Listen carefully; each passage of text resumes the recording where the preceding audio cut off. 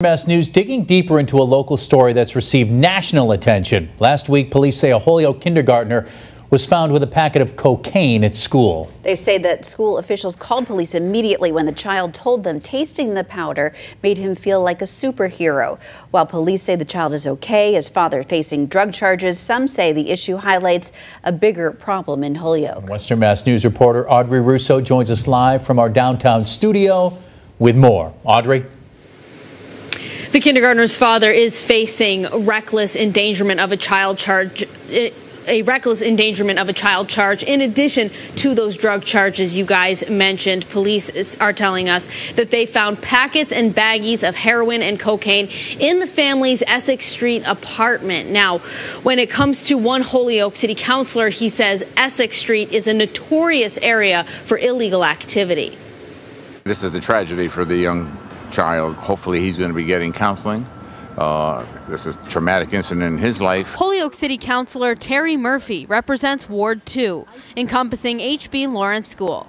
He says hearing about a kindergartner coming to school with cocaine is just the latest in complaints and problems he's received about the surrounding community. This is an area right now that is a major problem in the city. He spoke with Western Mass News on Essex Street, where the child's father, Benny Garcia, was arrested.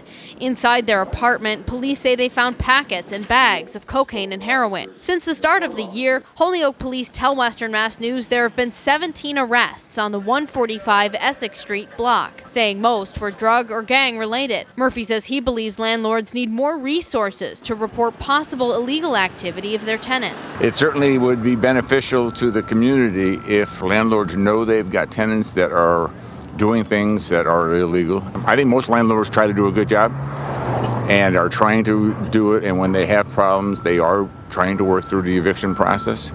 But there are others that may not be doing that. Murphy says other measures need to be taken to make sure every corner of Holyoke is safe. And I know the chief has talked about that we could do community policing, but he needs more money.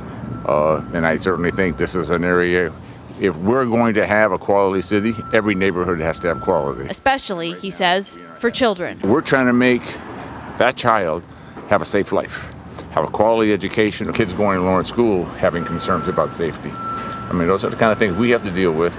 We have to deal with them from a legal standpoint. We reached out to Holyoke Public Schools to see if they're going to be planning any kind of drug resistance program in their elementary schools in light of this situation. Reporting live in Springfield, Audrey Russo for Western Mass News.